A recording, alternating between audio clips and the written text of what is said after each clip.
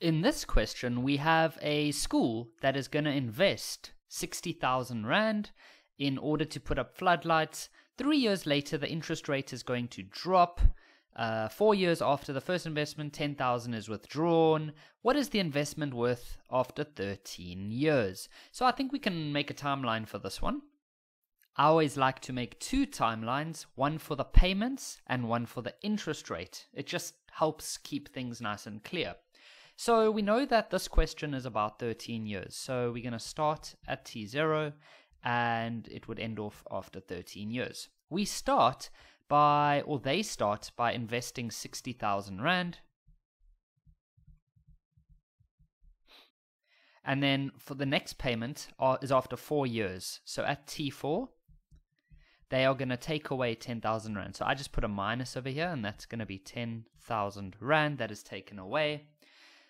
Now we need to look at the interests. So they tell us that it's going to be 12% compounded monthly. Then it changes 3 years later. Okay, so for the first 3 years, so that's up to there, the interest rate is 12% compounded monthly. So I'll just say 12% monthly. Then it changes by, it drops by 1%, and then it looks like it doesn't change again. So it says 3 years later, the interest rate drops by 1%, and it's going to become quarterly. So that'll go all the way to the end because they don't change it again. So that means we'll now have 11%, but now it will be quarterly.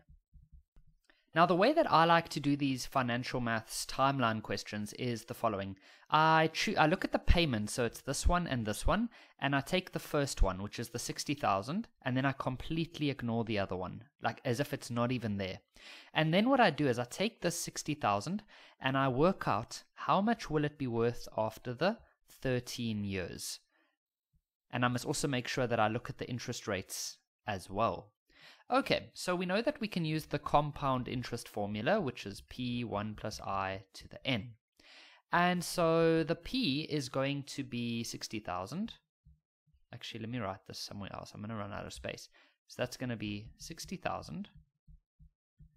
Then I'm going to look at the first interest rate, which is 12%.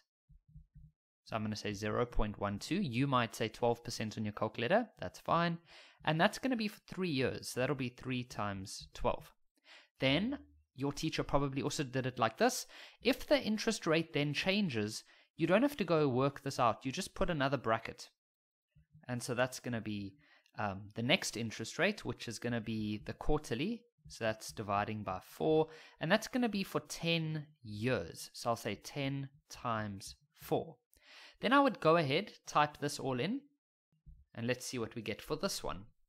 And so that's going to be, now don't round off because it's not our final answer, 093.7183. So that is what that 60,000 Rand would have become. So now I've done the 60,000 Rand, and so you ignore that. Then you go to the next payment, and so that's going to be this one over here. And remember that that starts at T4.